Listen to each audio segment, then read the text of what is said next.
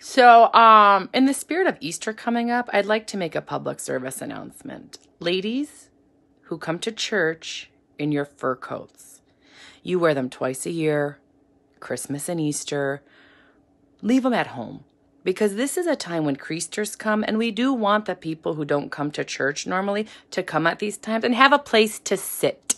Your fur is too large. And I get it. Omer and I used to play with our moms and get in trouble all the time. We used to each wear one and run around the house like crazy people with my mom yelling in the background. Which, anyways, that's not even the point. The point is, leave your coats at home. I think St. Thomas holds like 800 people. But then when you ladies wear your fur coats, we hold, I don't know what, like 200 people? Look, we yell at my mom too. They're not even that cute. Do a movement for mankind, sacrifice for Christ, make some room, leave the coats at home. Or bring them and put them in your lap. See how heavy they are. You'll never want to carry that thing again.